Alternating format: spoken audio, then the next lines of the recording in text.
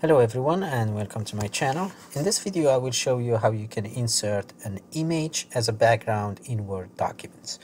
So the way you would do it is you go all the way to the top of your page and you double click on it to open the header as you see here, and then you go all the way here where it says picture, you click on it and then you select the picture you want, and I have here already the folder with the image that I want to insert, so I click on that and select insert.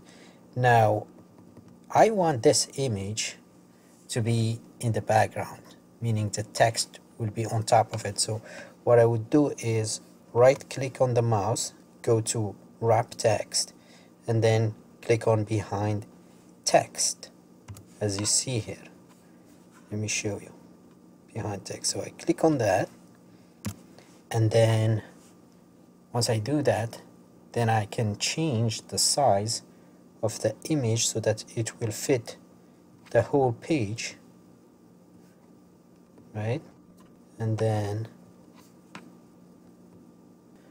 okay, so once I do that, I go to design and exit the header.